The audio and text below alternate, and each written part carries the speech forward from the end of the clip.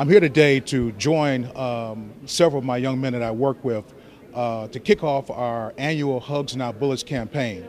This campaign it's dedicated to those who want to make sure that we are in a community that's safe and free from gunfire and gun violence in general.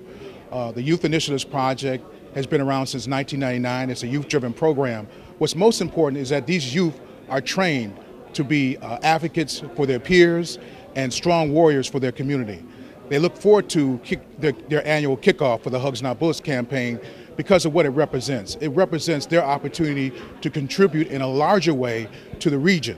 The Hugs Not Bullets campaign is basically put together by the youth themselves to ultimately bring about a sense of hope that gun violence can end. My community message is put the guns down, especially on New Year's. Why would you start a new year with gunfire? Youth step up.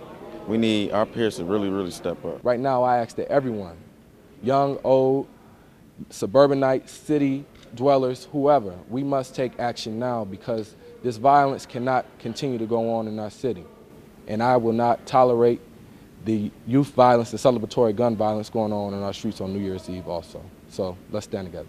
It will be changed in our city. It will be changed. We all must continue to support each other no matter what the odds may seem like, no matter what others may say. We must continue to do our part in ensuring we protect our community and protect our youth. We must end celebratory gunfire, we must end gun violence in general, and we have to work together as a community to do that. So the Neighborhood Service Organization is committed to that effort, and we're very happy to support these young men and women.